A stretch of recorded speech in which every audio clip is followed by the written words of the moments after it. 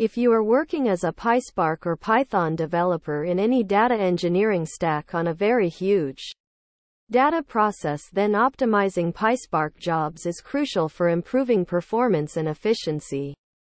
Please stay tuned with this video. Please like, share, comments and subscribe our channel, and don't forget to press the bell icon.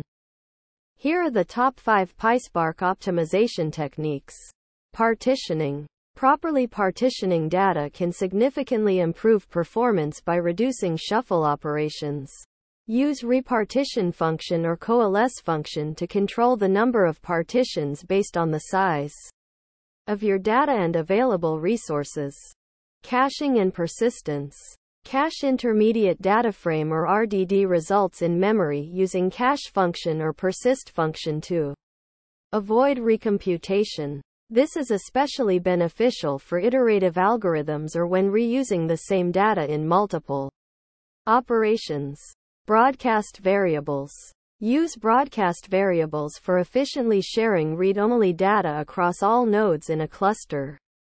This is useful when joining large tables or when a dataset is small enough to fit in memory across all executors. Optimize transformations and actions.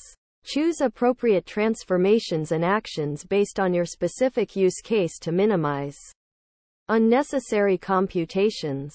Use narrow transformations, e.g., map, filter, whenever possible to reduce data shuffling.